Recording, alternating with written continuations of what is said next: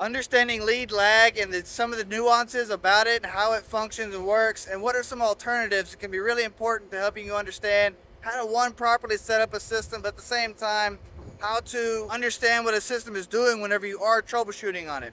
So these two condensers right here behind me, these are set up in a lead lag sequence, and they're set up as a redundancy lead lag. A basic definition of lead lag is one unit is going to be the primary unit that runs. The other unit, the lag unit, is going to be a backup to that system. From a controls perspective, one of these condensers is going to always be the primary.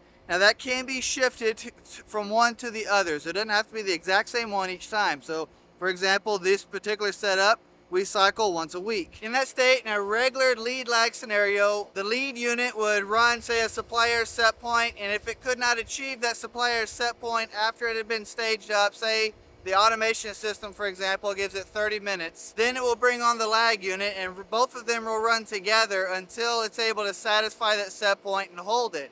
After it's able to hold it and go down below set point for a set period of time, again, 30 minutes is pretty common, it can then turn that lag unit back off in order to save energy in case the load on the system may have reduced. A redundant lead lag is only going to run one system at a time. In a scenario like that, you would have each unit would be fully sized to handle the complete load of whatever building it is that it's serving or space. If something was to happen to that unit to where it couldn't maintain or keep up, it trips on alarm, whatever happens, the control system can then shut that unit down and bring it out of the equation and bring on the lag unit and run it instead. But it's not going to, it typically won't try to run both of them simultaneously. It's not that it can't, but it usually won't. That would be considered a redundant lead lag, meaning that one unit is completely redundant to the other. Both should not ever be needed. That's what sets it apart from a staging lead lag. Is a staging lead lag, each system may not be specifically designed to handle the entire load, and so there may be scenarios where both of them were meant to run simultaneously. Now this logic applies to more than just a large system like this and building controls. It could also apply to like a small 10-ton package system with 2 compressors. Each of those compressors is going to be a lead and a lag inside of that. Now those will typically be a standard lead lag where one will support the other. If the RTU is not able to keep up with the supply air being requested, or if Y2 by the thermostat gets called, that would be an indicator that Y1 alone is not able to maintain the space. So in that regard, you would see Y2 or the second compressor engage. In that same logic, while the building control system is telling each of these condensers which ones they're going to run lead lag,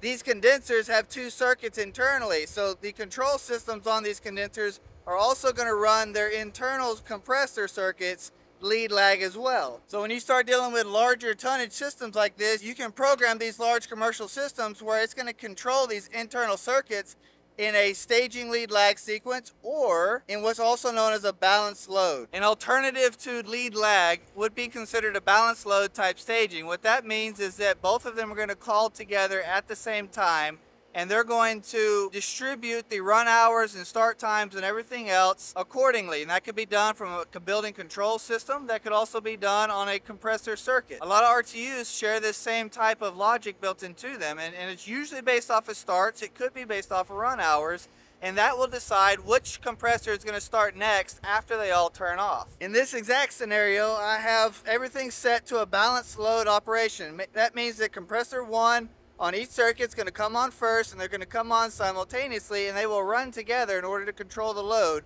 But the building automation runs each condenser in a redundant lead lag scenario. So each one of these 100-ton condensers is able to support the building on its own. It doesn't need the other one, and it shouldn't run together. But the unit itself is going to balance load its compressors in order to keep the heat load distributed evenly and make sure that the start times and run hours are completely balanced. That's just a quick overview on how lead lag scenarios work, and if you needed an alternative, a balanced load type setup would be the alternative. These systems behind me with the old condensers before they were replaced were running a balanced load type scenario, and they had to, and we completely redesigned and retrofitted this system to where now it's able to function as a redundant lead lag instead, which is much better for what this building's needs are. I hope you enjoyed this. I hope it helped. Consider subscribing. If you have any additional input or wisdom on this, throw it down in the comments. Don't forget to check out TruTech Tools. HVAC Time is your promo code, and also go have a chat with Michael and the guys over at Field Pulse. If you're looking for some new software, you need to improve your system, your program, your setup, whatever you got to run your service team, those guys are going to do a lot to really help you out and get you further down the road and automating your setup and your systems to achieve more proficiency as a company. I appreciate it, guys. I'll catch you around the next one.